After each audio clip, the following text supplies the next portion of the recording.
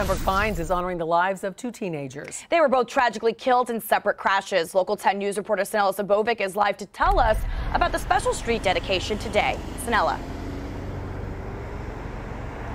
Janice and Christy, the city of Pembroke Pines, as you mentioned, remembered two beautiful lives cut way too short in two different traffic accidents that occurred along this very busy intersection. They dedicated Northwest 125th Avenue in their honor. Their families say it's a very emotional day, but more needs to be done to control the traffic flow along this very busy intersection.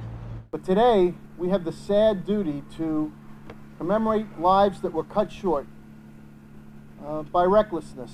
Two families coming together today, unified by their heartbreaking losses. The Torres family lost their daughter, 15-year-old Cassie, and the Abrahams family lost their loved one, 14-year-old Alexandra, in two separate traffic accidents along the intersection of Northwest 125th Avenue and Taft Street in Pembroke Pines. The city remembering both young victims today and dedicating Northwest 125th Avenue as Abrahams Torres Avenue. 10 years ago, Abrahams was walking to school when she was struck by a minivan.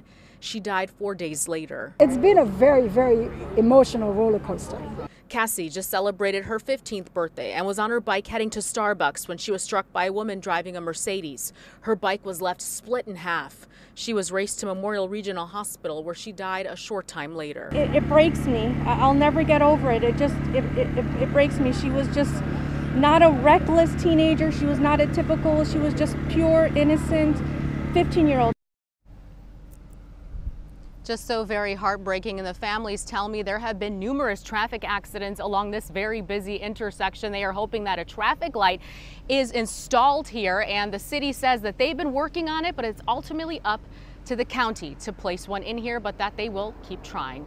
That's the latest here from Pembroke Pines. Sanella Sabovic, Local 10 News.